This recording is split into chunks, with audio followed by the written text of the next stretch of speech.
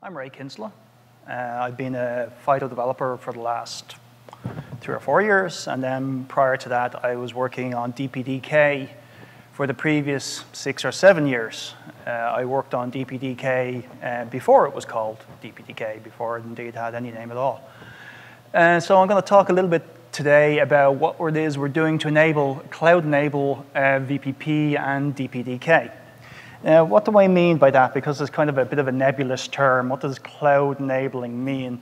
Well, I guess I'm talking about making both of those, VPP and DPDK, more conducive to working in the cloud environment and the kind of work and activities that have been happening.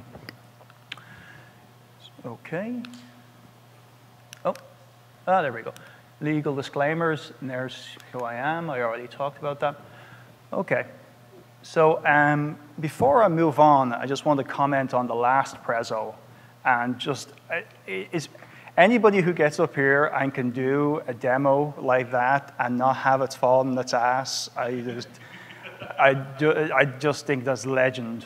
Any demo I've ever done standing on stage has inevitably seg-faulted, caught fire, exploded, so I just thought that was absolutely kick-ass. So I don't know, I think he's left the room. But anyway, yeah, much kudos to the last presenter.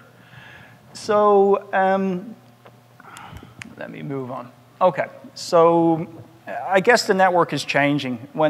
Back when I started working on networking for Intel, network functions were always kind of discrete appliances, mostly with ASICs and then sometimes software defined. What's happened since then is that we've seen a kind of a revolution in how network functions are, and I mean data plane network functions, how data plane network functions are being built. And that is, you know, things have moved from being purely expressed in ASICs to being software defined on discrete appliances. And then those discrete appliances got turned into virtual network functions. And those virtual network functions are becoming cloud-native network functions, and that's part of what we're here today talking about. What's happening underneath is that the actual application software, you know, since being deployed in the discrete appliance, really hasn't changed all that much from being on a discrete appliance to a virtual network function to a cloud-native, you know, to a cloud network function. So we're having to do some work, and there's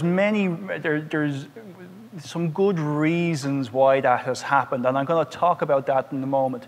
But basically the message I wanted to give you on this slide was that even though deployment has changed, application architecture hasn't necessarily changed yet. So what I'm going to talk about in a moment is the kind of changes that we're bringing to DPDK and VPP to make it more conducive to working in a cloud-native way.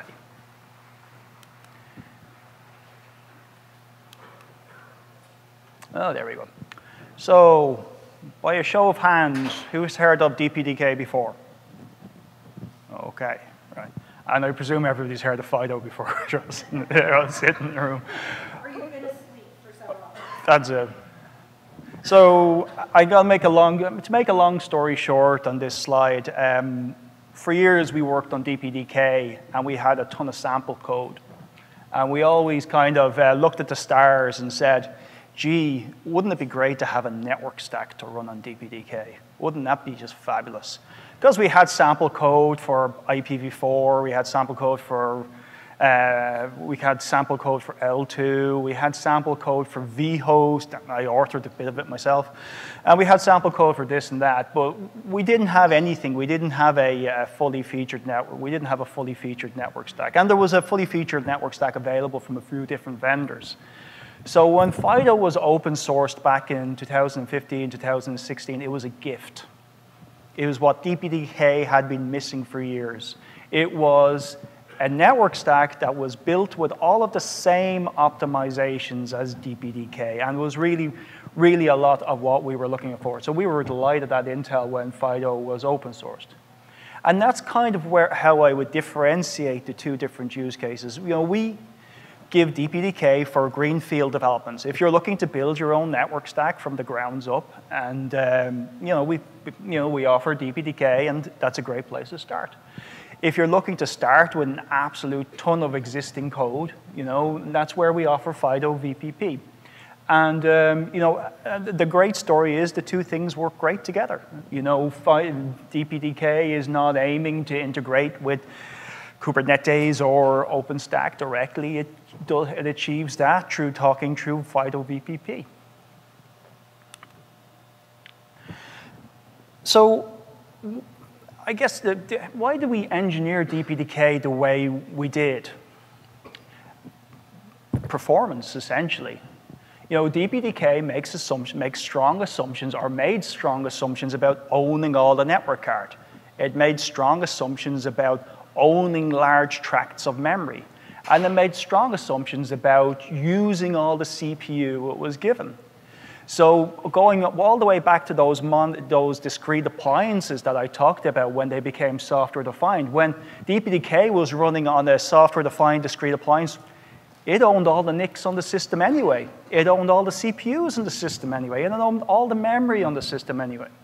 So, and it did this for performance reasons. It ran in poll mode in the CPU to avoid context switches, because context switches are prohibitively expensive. It used huge pages to avoid TLB misses, because TLB misses are prohibitively expensive. And it owned the entire NIC, because sharing a NIC with somebody else is, you can end up with things like, you can end up indeterminism in the system. So DPDK owned the whole NIC. So we designed DPDK to support monolithic applications and to be very deterministic in realizing extremely fast performance. But times have changed.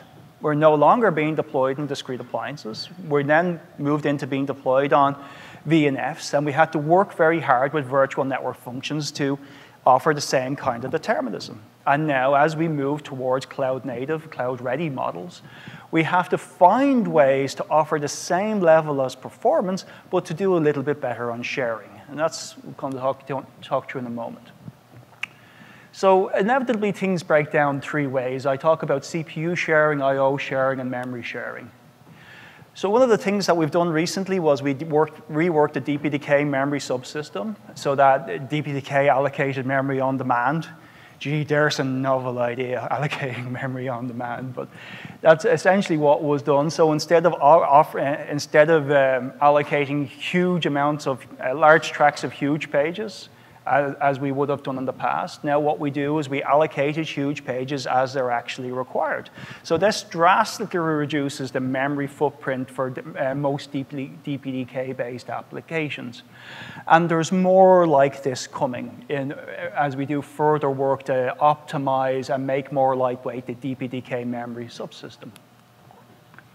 We also offer an enhancement now to Intel's range of 40 gig NICs called FortFill. In an age where your network is resplendent with overlay protocols, one thing that you typically need to be able to do is balance I/O across multiple receive queues and across multiple virtual functions as you disaggregate your monolithic network appliance. And that's something that we enable now with FortFill. We can go dive into the packet, we can see overlay protocols, and we can load balance on the outer header, we can load balance on the inner header as required. And then finally, we're coming into more lightweight I/O options. So previously, your only way to disaggregate I/O was to allocate virtual functions. We're moving beyond that now, and we're offering a technology called VDPA. What VDPA offers is the ability to separate the control plane and the data plane of the network card such that you essentially end up with an RX and TX queue per virtual interface. So VDPA is a pure virtual interface that offers virtual function speeds, but you don't end up having to allocate at virtual function granularity. So typically Intel NICs limit you to 64 or 128 virtual functions. but our NICs also support upwards of 1.5K device pair queues. So by moving away from virtual functions and by creating a virtual interface that wraps the NIC's device pair queue, you can have a very lightweight interface that you can allocate into containers as you require, but gives you very, very, very fast performance, but also doesn't have that kind of that scaling story around virtual the SRIOV, around virtual functions. So those are just 3 things that we've done recently in DPDK to make it more lightweight. We've given it a way to use memory more optimally. We've given it a way to and ways to be more lightweight in I/O. So we'll move on to FIDO VPP. We've done similar work in FIDO VPP, and I have to give a lot of credit to Damien Marion, who's not in the room at the moment, but Damien has done most of this work. So, like DPDK, before undertaking this work, FIDO VPP had the same kind of characteristics in that it polled all the time. It consumed all the cores it was given. So what we have done is we have moved to more recent models where you can shift between pure polling mode and interrupt-driven mode based on the relative traffic at the time. If you're in a peak scenario, you may want to poll, if it's your peak traffic time. But if it's in the middle of the night and you're not seeing very much traffic, you might want to shift back to interrupt mode and save power. And we offer both the ability to shift from interrupt mode back to poll mode at runtime. You don't need to restart the FIDO VPP. This is a runtime configuration shifting between the modes. But then if you want VPP to be responsive to the traffic conditions, you can also set hybrid mode or adaptive mode, in which VPP will make a decision at runtime and in real time whether it needs to be polling or it needs to be or it can more optimally run in interrupt-driven mode, and it shift between the 2 states on demand. So this gives you the ability to respond to network conditions. Now, something else is you can also reallocate RX and TX queues between cores. So if you want to put a core essentially into idle mode, i.e. I'm not want to use that core, I want to scale down the number of cores that I'm using, you can reallocate the RX and TX queues to a single core. So move all the servicing of all the RX and TX queues you've allocated on your NIC down to a single core. Or if you're back into a peak traffic scenario, you can reallocate those RX and TX queues back to one of the worker cores at runtime. Now, a worker core that is not servicing an RX and TX queue has essentially nothing to do, so that core can be reused for something else.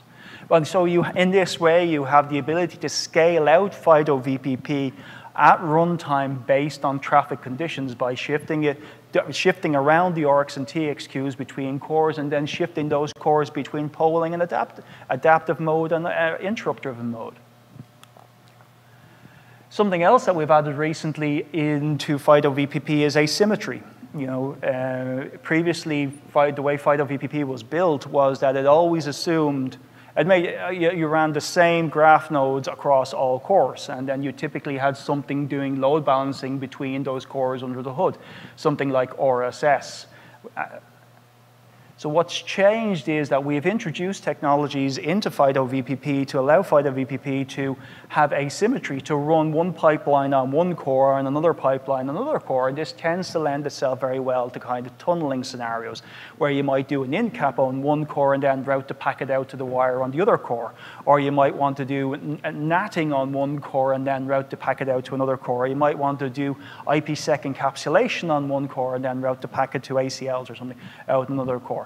And that technology is called handoff, and it allows you to break the packet processing pipeline at a halfway point, or the point that you deem, and then to to hand off the packet between cores. So it allows you to scale FIDO VPP out, the packet pipeline of FIDO VPP out across multiple cores.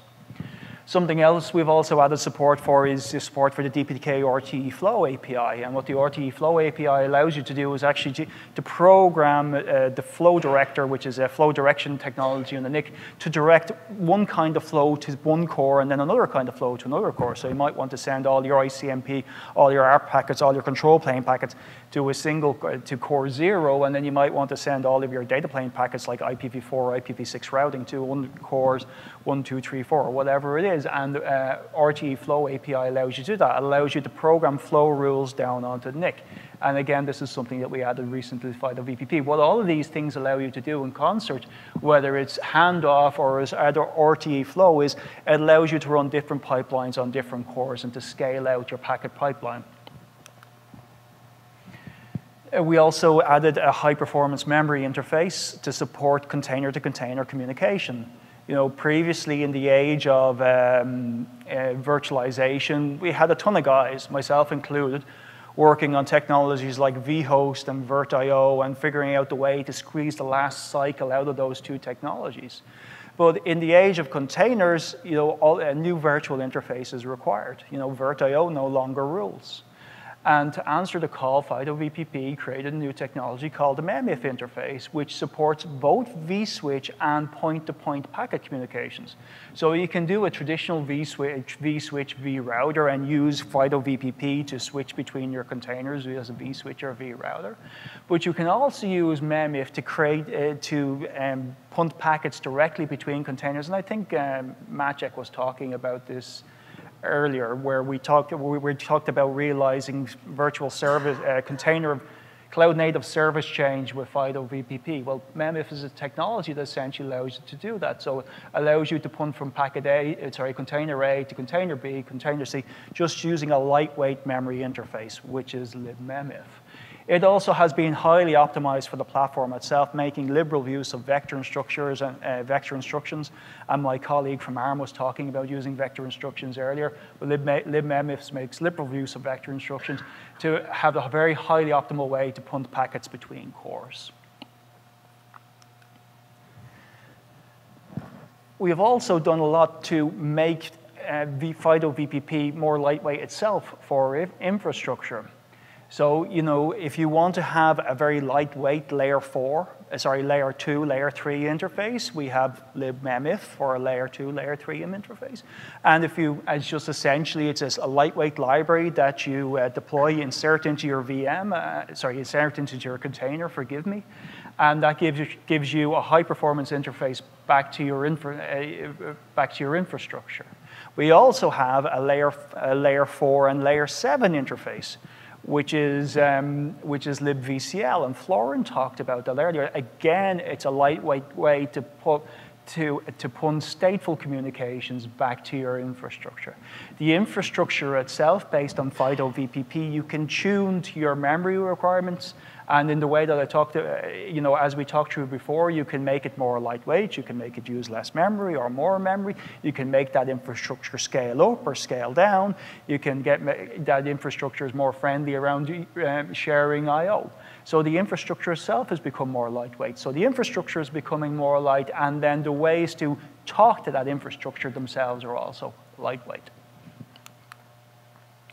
Now, some ongoing challenges, I guess not specifically for FIDO VPP, but one of the things that we're still missing is improved ways to share CPU times between processes. You know, one thing that we haven't cracked yet is a way to continue to get high-performing interfaces in a way that's more friendly to share CPU time. Certainly, the ability to scale up and down core count, is definitely part of the answer to that, but we haven't quite cracked a way to mitigate the cost of a context switch. So that is something that's still being worked on. Another challenge is, user space networking and how user space networking has evolved. So back when I started working on user space networking, everybody wanted us to make user space networking look like Linux. So this thing called DPDK is fantastic. It gives you great performance. We want to use DPDK. What you need to do is make it look like Linux, and then we'll go use it. Going to React, take DPDK to look like Linux. And that wasn't, certainly wasn't possible at that time. Now that DPDK and FIDO VPP have become solid parts of the networking ecosystem, we'd look to other communities such as FR routing, or to Bird, or to Coaga, or to insert the name of your favorite network, your favorite networking software here, to become friendlier to user-space networking. User-space networking is here to stay, and interoperability with adjacent communities, is starting to happen, and it's a welcome trend, and we need more of it. So finally, I'd say that FIDO VPP and DPDK are complementary technologies. They're certainly becoming cloud native. Certainly becoming more cloud friendly and cloud ready. The reason they were designed for a very, very specific reason, and that is to enable performance, enables you get kick-ass performance. But we are finding ways, and we're continuing to evolve ways to make those applications perform and be more friendly to cloud environments and cloud deployments. Okay. Cool, and thank you for finishing with plenty of time left, because we have time for a couple questions. So, all right, I will hit the 3 people who've raised their hand. So go here first. All right. No hard questions now. Ask really hard questions. Hi, you talked about VTPA interface and DPDK. VTPA? I can't quite hear you. Sorry, the VTPA interface, VDPA, Yes. yeah. And you talked about the MEM interface and VPP. Yes. Can we not just pick one and use them for both? So I guess VDPA is still evolving. MEMIF is here and ready to use. VDPA is very much targeted for scenarios in which you want to do something. Let me explain this. So a lot of Kubernetes deployments that we see are actually deployed inside virtual machines. So you'll end up with relatively large virtual machines with Kubernetes deployed inside it and lots of containers in it. And this is a way in which some comm service providers, some cloud service providers, separate their Kubernetes deployment from their infrastructure. So in those scenarios, that's where VDPA really shines, which is in which you want to punt a lightweight interface into your virtual machine for use by your containers. If you're in a more bare metal deployment scenario, you might find MEMIF is more targeted for that kind of use case. So I have a sort of comment to what you said at the very beginning, that you were sending all the kudos to the demonstration team doing the stuff before, Frederick and the team. So I just wanted to, as Frederick is now in the room, I think a big kudos goes to the previous speakers who did the demo, because yesterday was a very special day. Yesterday was the 50th anniversary of the demo of all demos by the Doug Engelbart, who presented web and mouse and few other things. So 50th anniversary yesterday, and today seeing this demo, it was a beautiful way to celebrate the 50th anniversary. So really big kudos to the team. On the DPDK and VPP note, I haven't heard about DPDK before I started to work on FD.io and VPP, and I have to say that. Thanks to DPDK and you guys, my faith got restored into fast networking on computers, and I, really enjoying the collaboration.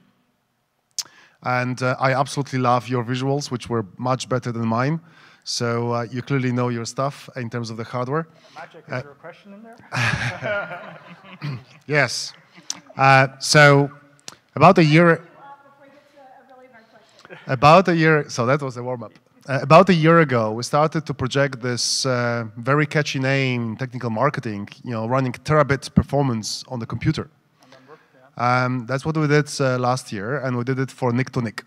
Okay, and we know how much we can drive from the socket. With just multiple sockets, we get a terabit. Sure, cool.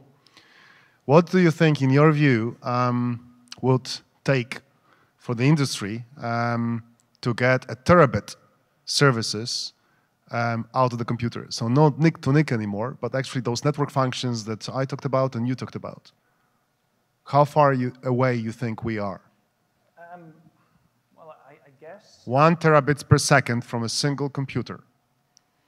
Lots of network functions. I don't want to be careful, but all I would say is that when I started working on networking for Intel all of 10 years ago, at that time we had Nehalem. And on a typical Nehalem system, you get 8 cores, and at that point we were doing 10 gig. And I have watched things evolve now to the point where typical systems generally have 20 plus cores. And in the aggregate on that system, between a DP system, you're talking about 40 cores. And you're talking about speeds from the 40 to 100 gig range, and typically plus now. So I see there's inevitable progression where we get to those kind of speeds. It's a matter of core, and it's a matter of it's a matter of core, it's a matter of I/O, and it will come in time. So when? Next question. Okay. So I understand that you also believe in the Moore's law, rambling on, from the I/O, networking I/O perspectives, because if we just keep extending this curve, I think it's not that far away at all. The last 10 years we've seen, have very much demonstrably been Moore's law in action, and it's not only about cores; it's actually also improvements in IPC. We had a contributor from ARM earlier talking about, the use of vector instructions in on the ARM microprocessors. And we see the same behaviors in Intel microprocessors, where generation on generation, IPC gets faster, the number of IPC improves, the number of cores counts expands, and the amount of available I/O in the system also improves, and also the scalability of the I/O fabric also improves over time. So, and that's why I made the comment just a moment ago that I think it's inevitable. If you were to ask me for a specific date.